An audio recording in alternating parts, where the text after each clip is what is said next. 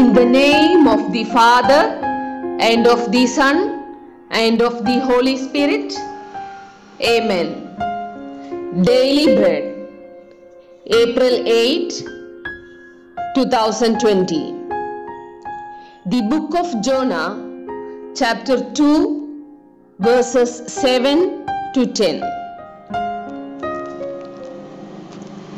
As my life was ebbing away, I remembered the Lord, and my prayer came to you in your holy temple. Those who worship vain idols forsake their true loyalty. But I, with the voice of thanksgiving, will sacrifice to you what I have vowed I will pay. Deliverance belongs to the Lord. Dear brothers and sisters in Christ, the life of Jonah was ebbing away inside the fish. When his life was ebbing, Jonah looked unto the Lord. Jonah raised his prayers to the Almighty Lord. The prayers of Jonah reached the holy temple of the Lord. Jonah said, I with a loud voice of thanksgiving will sacrifice to the Lord. What I have vowed I will pay. Deliverance belongs to the Lord. Lord spoke to the fish, and it spewed Jonah out upon the dry land. It is the same fish which swallowed Jonah, spewed Jonah out upon the dry land. Lord ordered the fish to swallow Jonah. But when his life was ebbing away inside the belly of the fish, Jonah raised his prayers and praised Lord from inside the belly of the fish. Lord spoke and ordered to the same fish to spew Jonah out upon the dry land.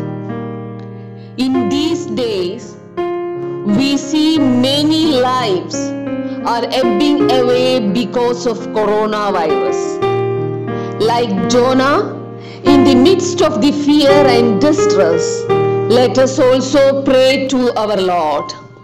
Let us raise our prayers and praise to the Most High. Lord will deliver us from all evil. Lord will protect us from all our enemies. Lord will heal us from all our diseases. Lord will save us through His mercy. Lord will care us with His everlasting love. When Jonah was called by Lord to go to Nineveh and to cry out against it, Jonah went in a wrong path away from the presence of the Lord. This made Jonah's life ebbing inside the belly of fish.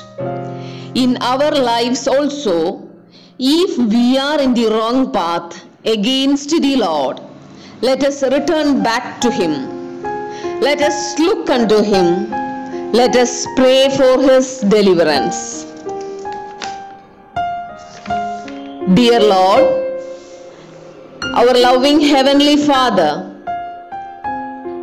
like Jonah, today many of our lives, many of the lives of your children are ebbing in the hands of Corona. Like Jonah, we are also raising and lifting our praises, prayers and vows unto you. We pray that all our prayers will reach your holy temple. Help us to leave all our idol worships and to look unto you, to be in your presence. We will pay our vows because our deliverance comes from you. Deliver all your children from the fear of Corona. Bless your children with your peace and comfort. Fill us with your mercy. We humble ourselves in your mighty hands.